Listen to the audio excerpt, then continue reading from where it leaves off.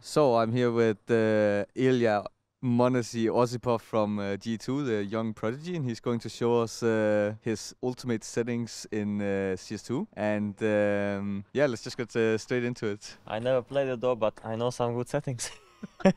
Okay, actually I'm joking. I played already a few games yesterday and This is advanced already. Let's go into the newbie settings first. What do we have here?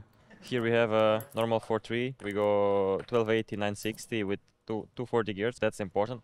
Maybe you guys don't have 240 at home, but I play like this. All right. So 4x3, is that preference or is there actually something better about it? Actually, it's not preference, but I've been always playing on this resolution and I never changed it. Maybe I was playing also on 5.3 and it's not bad. But you guys, it's up to you to decide what resolution you want to play. Don't always copy pro player settings. Just play whatever you want. And for the main background, it has to be Italy, or? Italy, yeah, it has to be Anubis. All right. The best map in this map pool competitive. All right, so if we go into the bit more advanced settings, now, I honestly don't know anything about this. So it's not even like for the interview or anything. I know nothing. So just go through it like I'm 5 years old. Sure. Let's go now, guys. Boost player contrast we put disabled. What does this do? You have it also in CSGO, and like you can see people better on the far distance, kinda. Is this the thing that gives a bit of like a shadow around the model? All right. Yeah. Vertical sync we put disabled. Doesn't. And do you know what this does at all? Because I don't. Vertical sync. You guys don't have to know. It's just you just shit. Never put it enabled. You will have low FPS every time. All right, just trust. 8x. Don't even ask me because you have it in CSGO.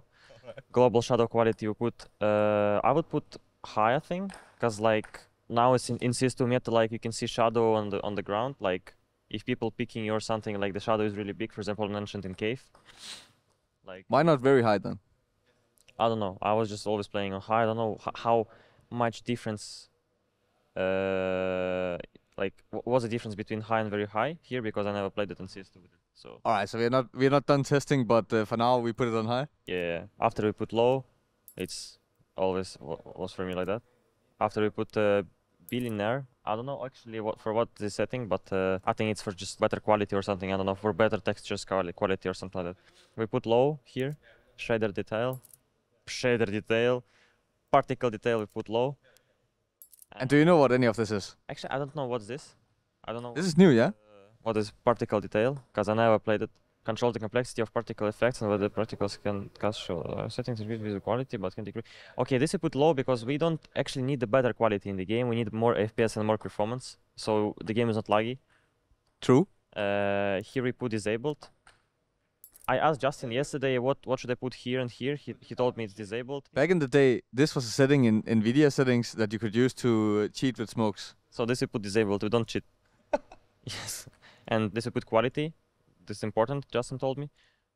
Wait, so here we want quality. In all the other settings we wanted low quality, but now we actually don't want performance. Why is that? This is something different compared to this. Do you know what? No. Okay, good. I don't know either.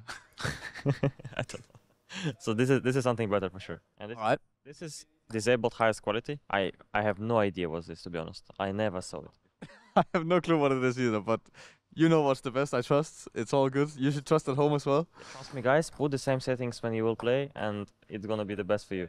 And the best advice that you can hear from today: if you see this smoke grenade, flashbang, HE grenade, Molotov cocktail, just go and bind it. Smoke grenade, for example. I have flashbang on F because F it's F flashbang. You know what I mean? Smoke grenade, we put S, C. Molotov cocktail, it's X. HE, it's T for me. Always bind, have a good binds for nades, and don't fucking. Why is this? Because people always dying when they need to find the like nade kinda. They're fumbling with pressing 4 like 3 times and stuff. Yeah, they're always pressing 4. They will try to find the nade and they're dying in the Molotov or something. They cannot find the smoke. Or like, you know, also people are scrolling and they cannot find the smoke and they're dying in the Molotov because of that. We even see pros do this still. But if you want to be a young prodigy like m0nesy, you better listen to the video settings and bind your nades. We're here with Sasha, and I know you didn't play too much, but tell me your settings. Let's go through the video settings now. Answer here? Yeah. Okay. So usually I have 1280, 960, same as in CSGO. The brightness on highest level, 240 Hz, everything's good here. Boom. After we go here, this one same as CSGO. This one boost player contrast always disabled for me in CSGO. This one I did low at the beginning of settings, but now everyone recommend to do high, so you can see some shadows. Some byliner or byliner. This is on low. This is, I don't know. Yeah, guess like this. They look decent. They look decent. Yeah, I heard you need the shadow quality on high at least to see the shadows. Yeah, you're right. Okay, let's go HUD edge positions. Do you know this? Hot edge position. What do you mean? Go to setting. Yes. What is this? I don't know. What? Yeah, that's useless. I don't know either. Do you have any key bindings or anything? Yeah, I have jump on wheel down, and I think that's it. Sensitivity 3.09. What else? Oh, yes. Now we need some comments. How to change view model? I don't know, bro. Preset position. View model preset pos underscore. Yeah. Yeah. So this one is mine. 3. Yeah, I have the same. That's good. That's it. That's how he does it. Simple. All right, I'm here with leading developer Robin Cool, and he's gonna run me through the CS2 settings. And what's the first thing that we should start with? We can straight go into video settings here, I believe. So let's start off with that. I think on the first tab here, everything looks good. I play 1920. That is perfect for me. We want to go to the highest refresh rate, so we go to 240, which is available here. Then we go to advanced video. Boost player contrast would be enabled. It's the same settings in CSGO. I use that. You see the player models a bit better. Vertical sync is disabled. And then we go into the individual values here. Multi-sampling, anti-aliasing, I use CMA. There is not much of an effect with FPS in terms of the settings, but it's nice to have some anti-aliasing. And then global shadow quality, you should have them very high.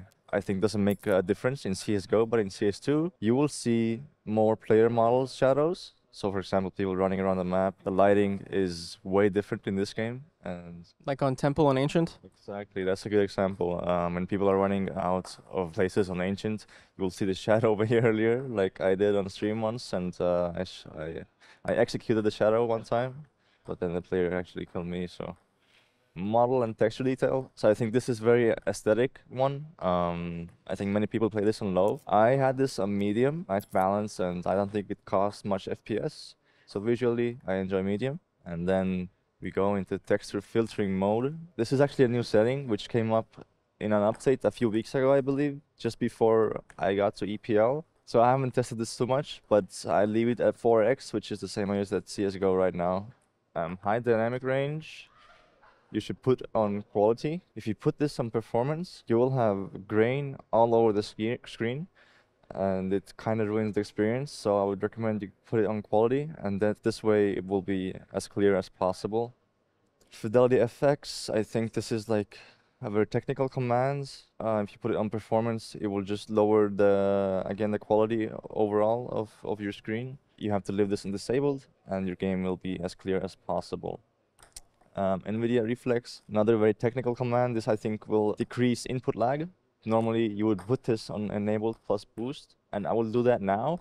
The only thing is, I think in CS2 there might be some issues with this setting currently, that disabled might give better performance, but in the future, enabled plus boost will be the way to go for sure. I know that you're a player that changes the HUD edge positions. Do you think in CS2 it makes a bigger difference to have a HUD in a smaller dimension? So I think this is a command and idea which is very personal. I think it depends a lot how you sit, for example. So I adjust my horizontal a bit to be more inside. So I just sit very close to the monitor. You could have everything in the center like this, like very close. So if you played like me, like your nose in the monitor, you wouldn't have to turn as much as like you don't have to turn your head as much when you look at your kill feed, your radar and stuff like that, even like your ammo and stuff. So it is definitely a useful setting. HUD, show location and equipment. I think this is a very useful command, especially for IGLs, but to any player, I think you should have location and equipment on. Once you see your teammates' grenades, you can, coordinate, execute, make plays much easier, and make communication much smoother. So this is a command I recommend having on. Mouse sensitivity. This is unusual setting for everyone, minus 1.77. Zoom sensitivity multiplier, I use 1. I don't change this. Great. And my final question is, do you like the game? I like the game for sure. I think if you think about CS, how it's evolved, I don't think it has ever been in a spot like this where the game comes out and it's as good as it is right now. When a CS game releases, it's always bad in the beginning, but this is, I think, the best it's ever been from the start. So I think, yeah, just give it some time and give people time to test things, the developers to fix things, and I think we're gonna be, set for another good 10 years with this one. That is great to hear, especially coming from a Valve developer himself. Yeah,